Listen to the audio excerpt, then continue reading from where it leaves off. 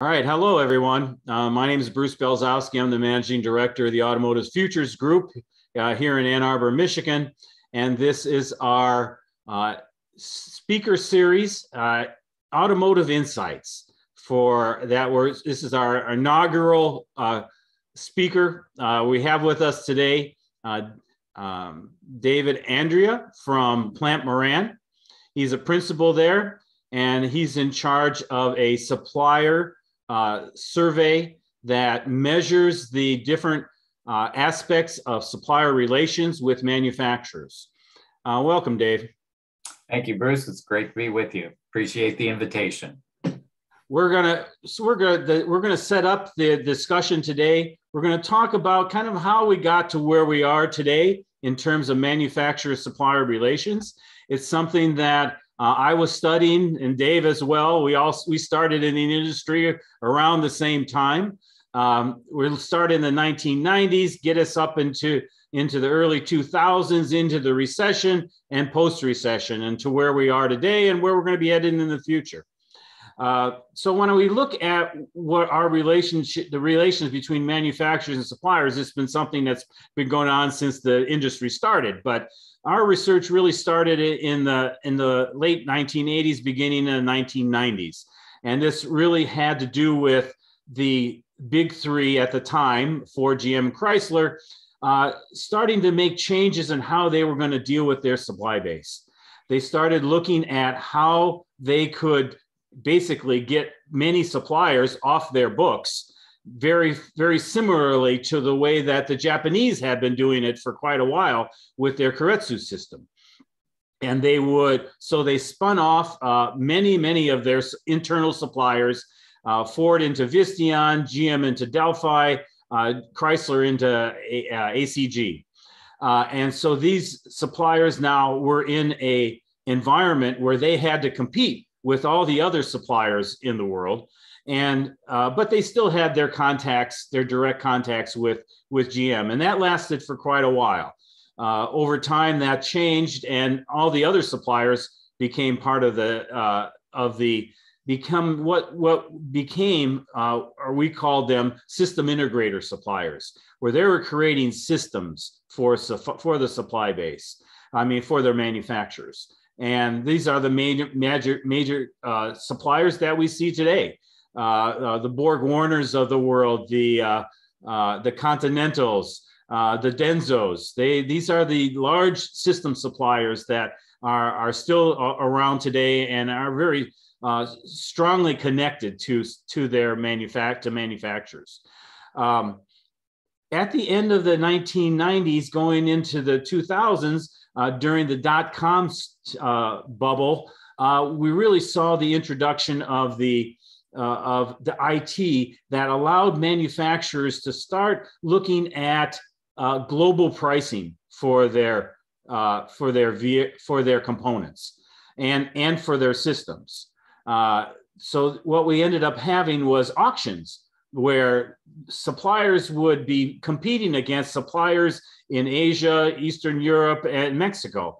Now, also during this time, we also had the introduction of globalization. NAFTA started in the early 1990s. It really was going pretty strong, and in the early 2000s, and you see the movement of suppliers to low-cost Mexico, in Europe to Eastern Europe, in Asia to different parts of Asia for the Japanese manufacturers. And that included China. And so we saw in the early 2000s this issue having to do with how suppliers were supposed to price their components to be able to win business. Now, Dave and I have been talking about this, and one of the things that came out during this time having to do with this story about landed cost, really trying to take in the account the cost of logistics, even though you were getting really low prices for your components. Dave, can you talk to us a little bit about that? Sure, Bruce. Yeah, your chronology there is accurate. How the industry evolved over the last 30 years or so. I think what you're really pointing out, though, is how purchasing was oriented towards commodity purchasing. It was oriented towards transactions, right? And from that standpoint, that got us to the price transaction, and trying to get the lowest possible price. Now, of course, when you look at all of the real hard costs, I mean, in terms of supply chain and looking at logistics, looking at financial costs and working capital in terms of inventory buffers that would be needed, as you painted that picture of globalization there, is maybe a little bit of an exaggeration, but those different costs were on different budgets. They were not on purchasing's budget. So the vehicle manufacturer never truly saw the landed cost or the true cost of a component, let alone the systems that you talked about that went into the final vehicle. I remember a presentation back at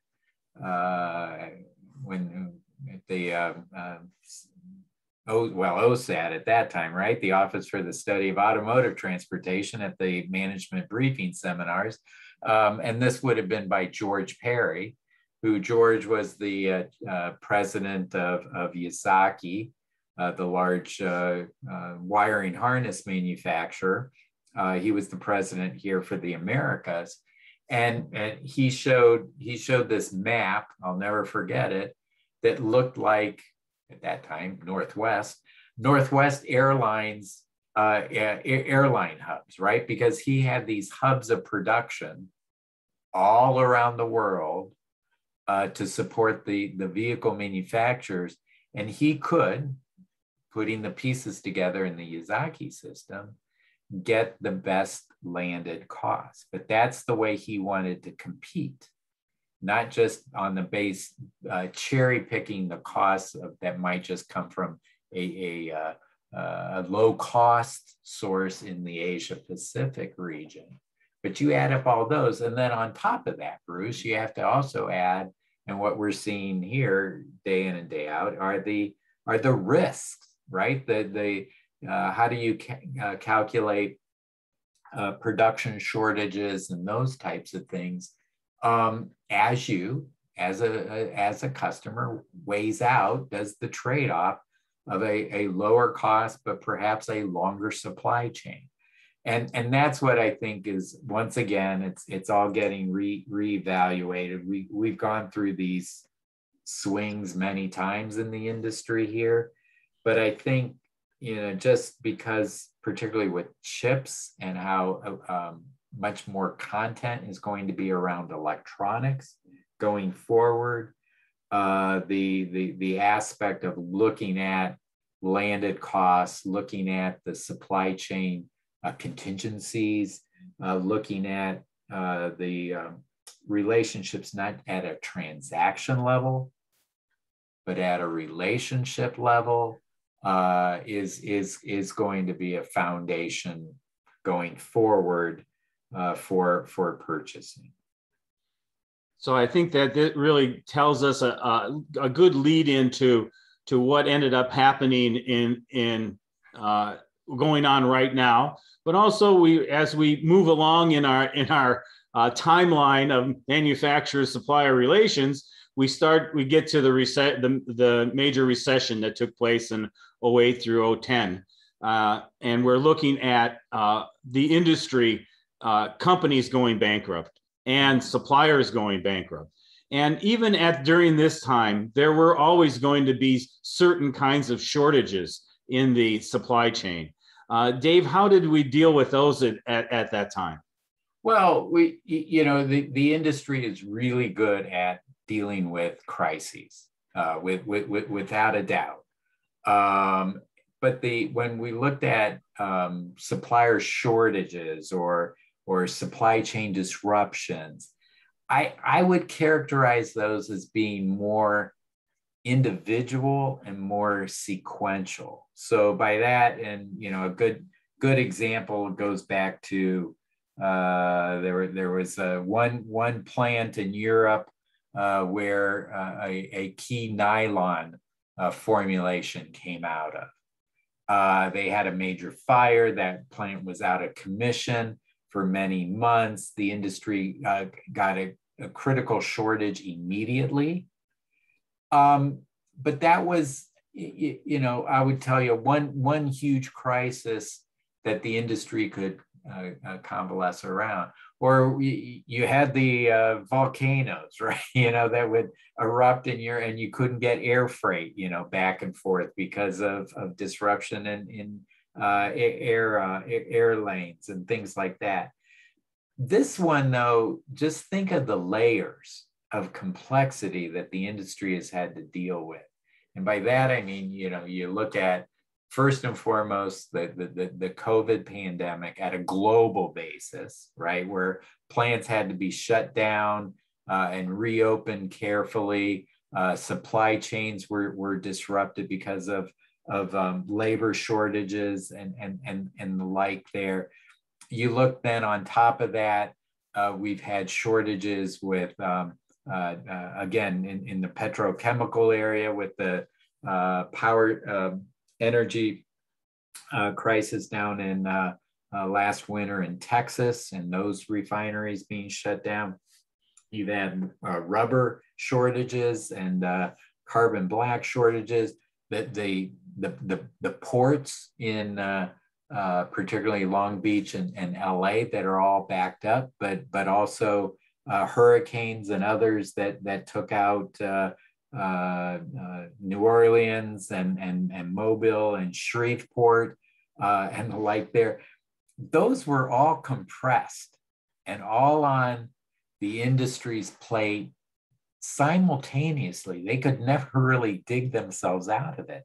And so that's where this issue about relationships, I think, come into play so much more and are increasingly important, because a transaction, anyone, I'm oversimplifying, but anyone can program a computer to send out an electronic schedule, have these parts shipped at this time at this price, so forth and so on. It's a transaction that can be programmed, but it really takes a group of people, pros in a war room, right, that are simultaneously tracking all of these supply chains, trying to understand which shifts should be taken out, which ones should be brought forward.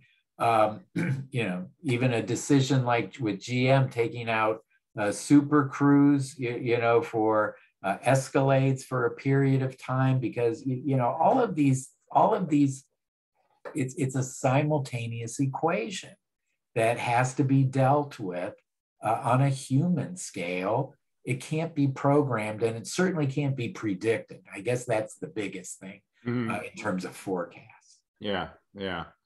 And that really leads us into kind of where we are today in terms of the development of relationships between manufacturers and suppliers. Now, you've described in your analysis here how important that those relationships are if you really want to have a successful company as a manufacturer. And you need to have a supply base that is going to respond to what you need when you need it, and in terms of pricing and product and R&D, whatever it might be.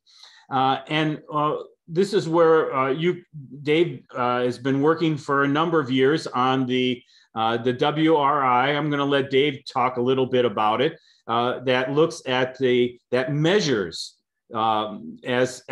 as best as survey research can measure the relationships between manufacturers and their supply base. Thanks, Bruce. We at Plante Moran, we purchased the Working Relations Index study, or the WRI, from John Hankey and his Planning Perspectives Incorporated consultancy. And this goes back, this index goes back well over 20 plus years. This slide, just for simplicity, takes us back to 2012.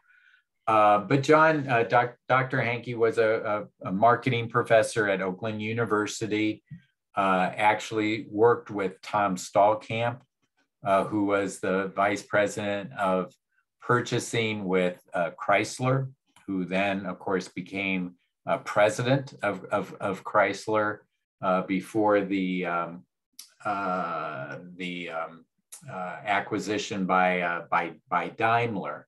And Tom's premise was that you could lower the cost of doing business with a vehicle manufacturer or any customer if you had strong working relations. And the working relations ends up being a factor, and we can get into this in a little later, but it's around communication. It's around lowering barriers or friction. It's around improving assistance and assistance programs around cost reduction, quality improvement, and the like. It's about mutual benefit, mutual profitability of growing together. And most importantly, and this was the fuzziest of all the attributes, it's around trust, right? Because if I trust you in doing business with you on any one transaction or any one business deal, one group may win more than the other. But, you know, over time, and certainly over numerous vehicle programs, those wins and losses all net out. I mean, that's what Tom's premise was. So Dr. Hankey put the index together. It's around, actually, in total, three primary indices that we calculate on, which incorporates about 60 to 70 questions out of this major survey. And then we ask another 20 or so individual questions that are more topical. But you can see from this graph that over the years, the positions change. And a lot of that, it tends to be with the leadership of the organization, but it's not just the leadership of the purchasing organization. The one point I want to make is it's about alignment. It's about alignment from your corporate parent staffs. And so if that's a global organization based in Europe or in Japan, it's how they deal with the purchasing offices here in North America. It's also about alignment horizontally. So is engineering aligned up with manufacturing and supply chain and quality and all the other touch points with the supplier? Those all too have to be aligned to lower the cost of doing business, lower the friction, and in turn improve the price position or the possible price position of a purchase part. And so we've had historically, Toyota's been on top. Honda has been in second place. If you look at General Motors, though, GM was tied for last place. If you go back to 2015, just 6 years ago, but they took a concerted effort to incorporate this index into their business. And it's just like anything else. You get what you measure. And so going back, just a little side story, General Motors actually incorporates the WRI into their purchasing directors' annual performance reviews. For years, it was always said, look, the OEMs would get up on the stage and say, we want to be your customer of choice. We want to be a good customer for you. But everyone knows if you're only, and this is rational, it's not a a criticism. It's completely rational. If all you're doing, or the majority of what you're doing, is judging a buyer on their budget, on their annual reduction in the budget of the materials that they're responsible for, that's what you're going to get. You're not going to get strong relationships. You're not going to get goodwill built up. You're not going to get those other intrinsic aspects that can help you, and we can lead into this, Bruce, when you really have a crisis at hand. And so they've taken that I think to heart. GM also has what they created over the years, what they call their strategic supplier engagement program, their SSE program for their top 400 suppliers. And they integrate our survey as a third-party independent input for the suppliers to have a safe space to bring their complaints as well as their compliments to GM. Ford has kind of hung out here in the middle ground here. And then if you look at Nissan and FCA, we put FCA because this was the current year survey, which really monitored back to 2021, pre-merger with PSA and the creation of Stellantis. But if you look at Nissan's the interesting one here. Look, they were third as recently as 2014. And then as they put in their dramatic cost reduction efforts and required from the suppliers significant annual productivity reductions, you can see that if that's what they were judging price downs, they got those, but at the peril of everything else. And they collapsed down into last place out of these 6 OEMs in 2018. We started working with them in earnest 2 years ago, and you could see that, again, getting alignment. Our survey numbers went back to Japan in terms of leadership. In fact, at their last supplier council, or their supplier quality awards meeting, the president and CEO gave a video presentation to the supply base. So it's gone there to be aligned with North America. And again, they are using our data to work with engineering and the other functional areas to support purchasing. Because for the purchasing managers out there in your audience, look, this isn't just on your shoulders, right? You have to have all of the functions working with you that touch suppliers. And then FCA or Stellantis is down on the bottom. Yeah. Do you have any follow-up questions there, Bruce, or did I hit what you wanted to hit? No, Dave, I think you really lay out a good scenario of how the WRI is designed. You also look at how the different companies have been responding, and as we said in our prior discussion, there over period since the 1990s.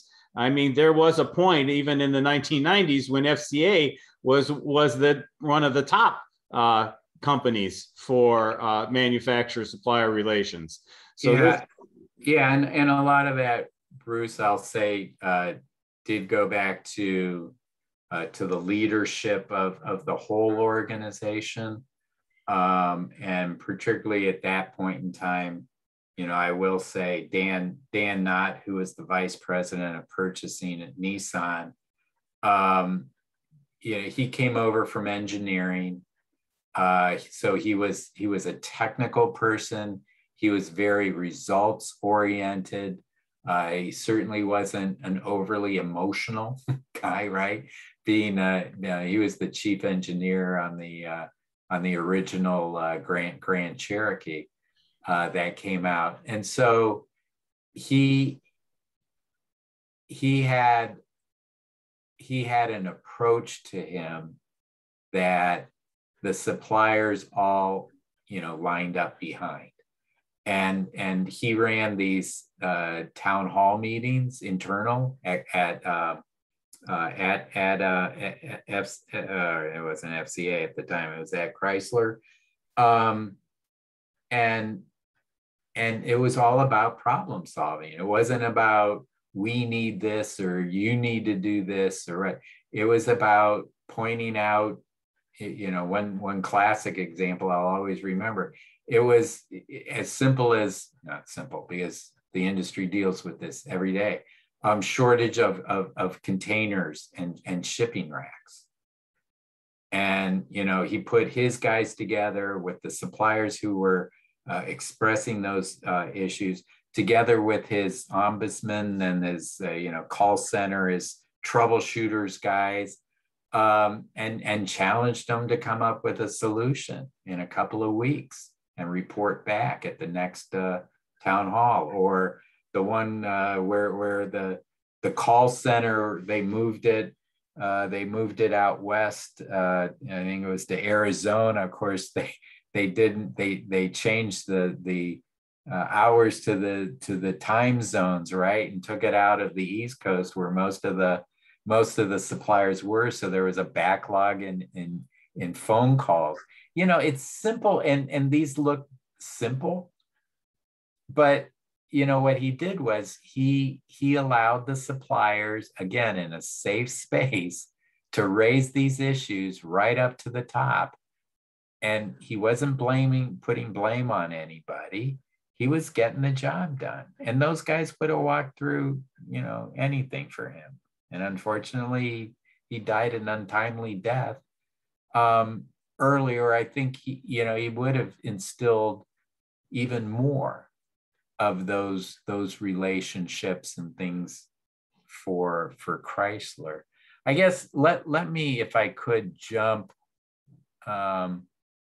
This is one that I do want a couple of slides here, Bruce, maybe to hone in on, and I'll be quiet for a little bit if you want for follow-up questions. But this was one when we took over the WRI, and I first went into the vehicle manufacturers to present. This would have been 2 years ago, so it would have been the 2019, I guess, the 2019 results. And the OEMs looked and said, okay, well, we understand we have to improve trust.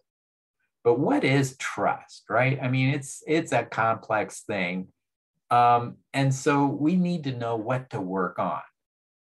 And this is when I kind of realized we were getting traction in this area, because they weren't just taking the data and, for itself, but they were challenging it.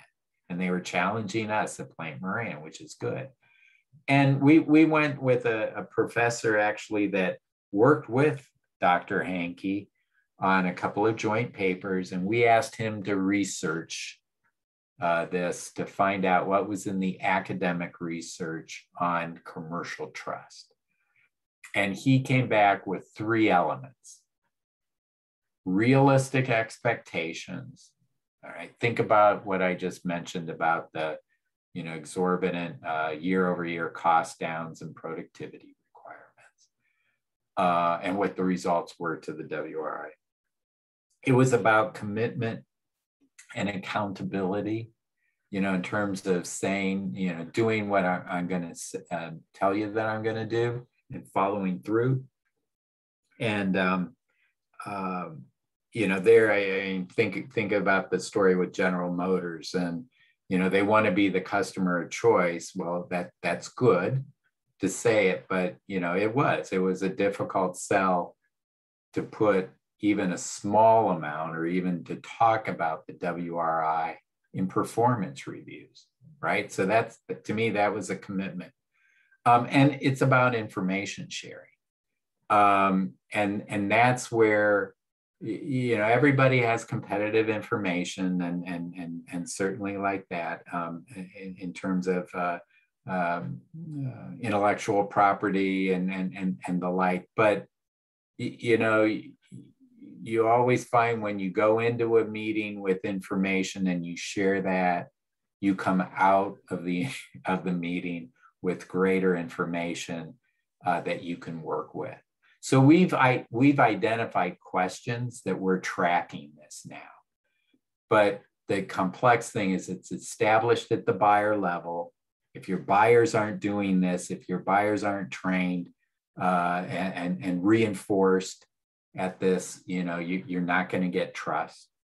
It's reinforced at the corporate level. If the buyer is saying one thing, but his or her boss is saying another thing, and you know the corporate strategy is completely a third thing, you're not going to get good relationships. And I truly believe this all results back in lowering the cost of doing business. And we can get into it in a little bit here, Bruce, about, you know, the present day state and going forward. I do believe that these relationships give you additional degrees of freedom to address complex issues that are difficult to, you know, they're externalities. You can't forecast them. They come at you and you don't know how to deal with it. And you need somebody to call, and you need to have a partner, a strong supplier or a strong customer on the other end of that phone to get you through it. Yeah. And I think that Lee really does a nice job of leading into where we are today, Dave. You've talked about how the companies are rated from the supplier surveys. But we're also dealing with putting out some major fires going on right now in the supply base. How do you see the chip shortage and the other shortages that are going on? How do you see that playing out in the near term? Yeah, well, chips are going to be with the industry for you know, even listening to the chip manufacturers themselves directly here through 2022. You know, maybe they're setting up one expectation to be able to beat that, but the supply is going to be an issue, and particularly when you think about these long pipelines on a global stage, the ability to prime that pump and to keep consistent flow of any product through is difficult. And then on top of that, layer in all of the electric vehicle launches that are going. And so the vehicle manufacturers and the suppliers are going to be focused on those to be able to secure the chips and the inventory to support those launches. That it's like squeezing a balloon, right? You know, you squeeze it in one area to get supply in another area, and that's where it's going to be a continual shortages in flux through the better part of 2022 until we can get more supply. And if you think about the large investments that Intel has announced both here in the United States as well as in Europe, those, correct me here, but those timelines aren't until 2023 into 2024 when those come on stream in full production, right? So that's where I see the chip shortage continuing. Do you see the U.S. government's strategy for supporting and making these the semiconductor chips a national priority. How do you see that playing out? Well, it's, you know, when we look at from a national security standpoint, when we look at, you know, certainly fulfillment of the premise of the U.S. Mexico Canada agreement, USMCA, in terms of sourcing higher value added, higher higher value added components, critical components for the electric vehicle here in the United States, or at least within the region. It plays into that strategy. So that, you know, the thing with government grants are always, you know, difficult, that they don't over incentivize what could become stranded capacity. And by that, I mean, you know, the pendulum swing, because the business case swings over on the grants and things like that, that you build the capacity in that may not be utilized going forward. In terms of the chips, it looks like, you know, with all in industrial demand, all consumer demand, you look at everything else that these electronic chips are going into, the base need is absolutely there. The thing is how do you build flexibility into that capacity that you're able to support, whether that's automotive demand, and automotive demand that's changing in terms of its specification, as well as telecommunications and household appliances and other components. But it's a critical piece, and I think that to deepen the supply chain here is important, and that's one of the trends that we see within the auto industry. Is globalization overall. I think, you know, all these companies will still play with a global footprint. You have to do that to have the scale to generate the capital that's required, and particularly in the transformation from internal combustion engines to electric vehicles. But you're going to have these regional supply chains that are deeper, I believe, than we have now. But the other thing, Bruce, not to lose sight of here, is even though I'm talking about a deepening of regional supply chains, the one thing I think the industry always needs to look at is swing capacity. So by that, I mean, you're never going to be absolutely right in terms of forecasting what models are going to be in demand, or certainly trim levels of vehicles that might be in demand. And so it's going to be important, I think, to have validation and done at a global level, that you can import and export products across regions to be able to balance supply and demand out. So that's going to keep the global trade and the need for our shipping lanes secure and our air lanes secure going forward. And Dave, whenever we talk about manufacturer-supplier relations, and I'm sure it shows up in your survey as well, so much has to do with pricing. And when you look at the issues of globalization, where manufacturers continue to search the globe for better pricing, as well as all the other components that are part of what they need. being able to get a new R&D out of a company for price reductions, for other things like that. But so much of the focus tends traditionally to be on pricing.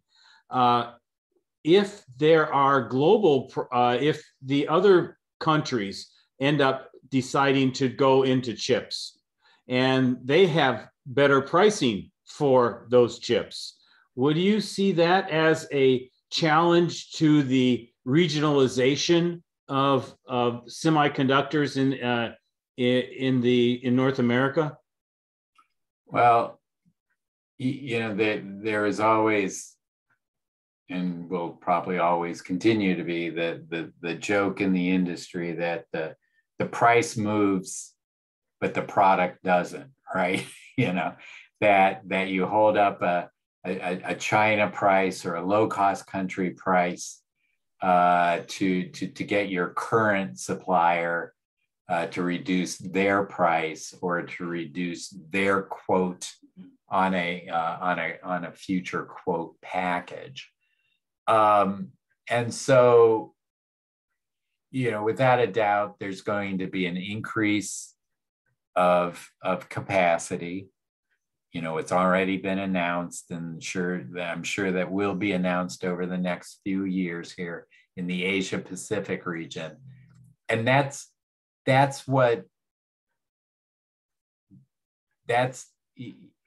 where I worry about overcapacity in the industry that can swing the pendulum the other way. I guess I come back to, though, of a strategic thought of where do you source and how do you source these components.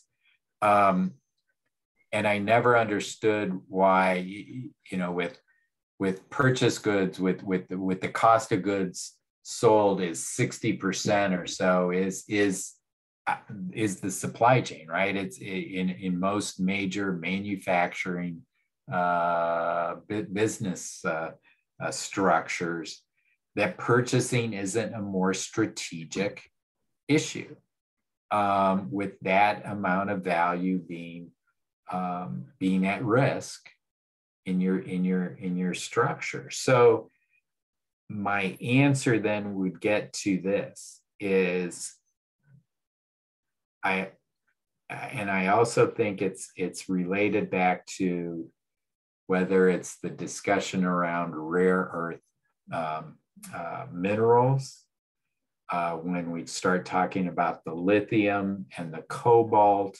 and the other materials that are in batteries that the industry is going to be consuming significant amounts of, and understand there's a lot of technology change that's coming down the pike that could alter that. But the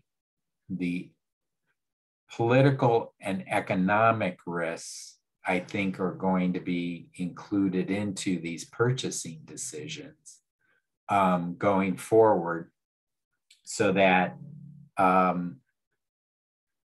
we don't swing back the pendulum and get locked into a high risk, high mileage supply chain again. Mm-hmm. But that takes discipline, and we lose sight. As I went through all of that, it's easy to lose sight and chase down the lowest cost without thinking about what the true landed cost is. Yeah. And what your strategy is. And I think that's here real quick. Let me just add, one thing that's interesting, where you started out the conversation with the correct chronology about the vehicle manufacturers spinning, or at least the Detroit Three, spinning out their parts production capabilities, right, into Delphi, Visteon, and the Automotive Components Group there. But look at what's happening now with electrification, right? And the value that's coming back into these businesses when we talk about battery production, even though it may be a joint venture structure, but still there's an ownership piece to it there. And looking at motor and inverter manufacturing that may be done in-house, so that these vehicle manufacturers can control the capacities and the capabilities that they will need to support their very ambitious electrification strategies. Yeah, I agree. That's going to be one of the real challenges for the manufacturers about whether they can actually change their companies to become kind of like, instead of mechanical engineers, well, there's always going to be some mechanical engineers, but will they need more chemical engineers? Will you actually design your own cells? And, you know, this is going to be a huge challenge for the industry because it's such a huge transition from where they are today. And because there are so many capable suppliers out there that are also in the middle of doing their own R&D on this. It's not like they're standing still. No, and the model historically has been that the vehicle manufacturer will outsource a new product or any new product that where the volumes are low, where there's not economies to scale, and then when those volumes do emerge, then they pull that back in and vertically integrate. Here the industry is kind of stepping out, I won't say ahead of itself, but certainly in parallel to itself, to build this internal capabilities. Yeah. It's going to be a fascinating story going forward.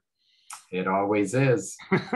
Dave, I want to thank you for taking the time today. We really appreciate you giving us your insight, and then about the WRI, and also about the where you see things heading in the future. It always fits in with our automotive futures theme, right? So thanks again, and take care, and we'll talk later.